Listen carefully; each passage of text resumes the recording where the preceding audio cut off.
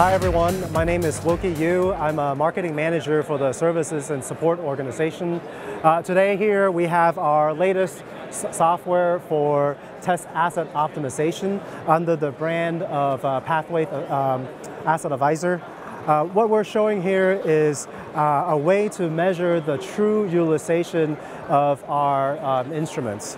Now, historically, our customers use our test equipment to measure devices that they produce. And we collect a lot of data based on the instrument measurements, but the instrument themselves has a lot of data that we can collect and use in order to make business decisions. In other words, this software here allows us to measure the measurement instruments. There are three main things we can do with this software. We can use it to organize all our equipment, all our customers' equipment, by doing loan pulling and asset tracking with RFID.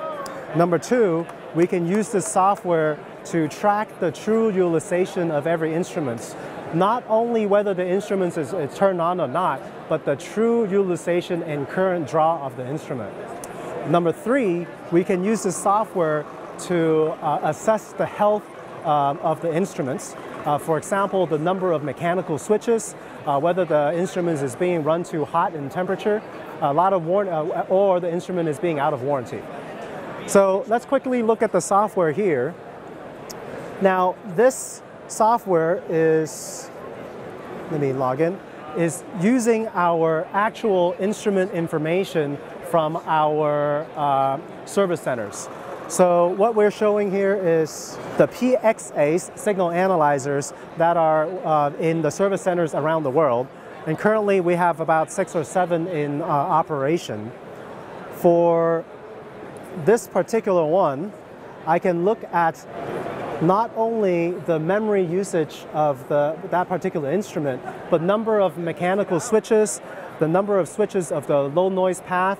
So as the instrument ages, at some point, those switches will fail, based on just mechanical physics.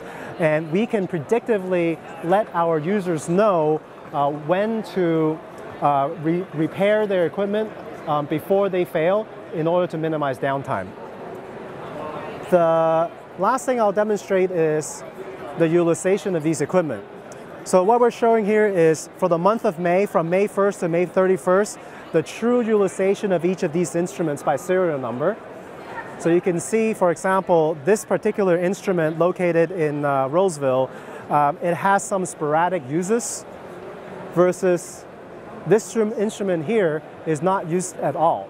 So now managers for large labs and small labs alike, they have the ability to take real-world data to make quantifiable business decisions instead of just relying on their engineers to make capital purchase decisions.